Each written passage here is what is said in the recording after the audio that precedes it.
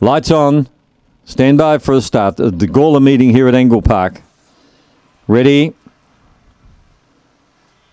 They're off. Yes, slowly away, Long Gully Egan. One of the best out. Harbison missed straight onto the lure. Long Gully Johnny is going fast in the second, and he'll come home like a train. A length further back, Long Gully Egan. 5 lengths further back, then Rusty Judy. Further astern, then was Snatch and Grab. Well back in the field, Flying Sassy and El Serena. They straighten up. Going to the front is Long Gully Johnny. Long Gully Johnny beats Long Gully Egan by 2.5. Third, Harbison Miss. A long gap to Snatch and Grab. They're followed by Flying Sassy, El Serena, Rusty Judy, and Mashy was one of the last home.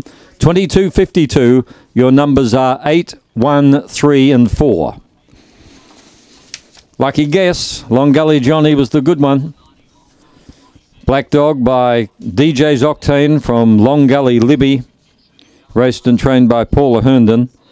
And whelped in November 14. They're only babies, these pups.